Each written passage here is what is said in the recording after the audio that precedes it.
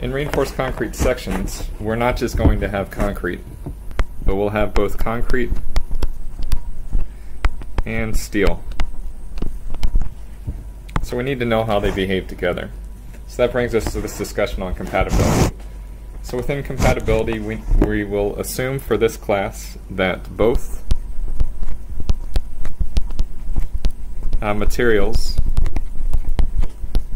undergo the same deformations.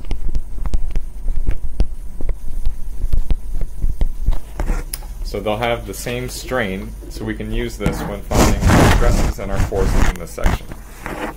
So our general procedure when we're finding the force in a reinforced concrete section under pure axial load will be as follows. What we'll first do is we'll assume a strain in the section, and this will be for both our concrete and our steel. Next, what we'll do is we'll use our stress strain diagrams for each material to find our stresses. So we'll use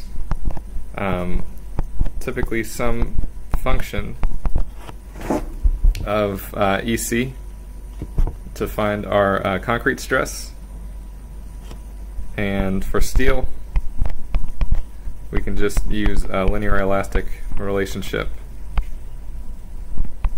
up to yield.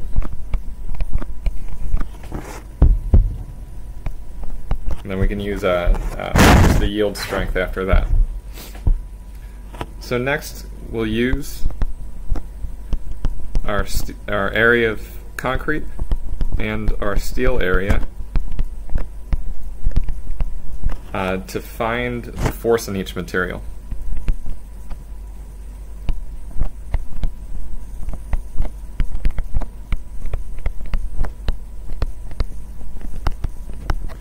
So we'll find our PC equal to our area of concrete times our stress in the concrete, and our steel force equal to the area of our steel times the stress in our steel that we found above.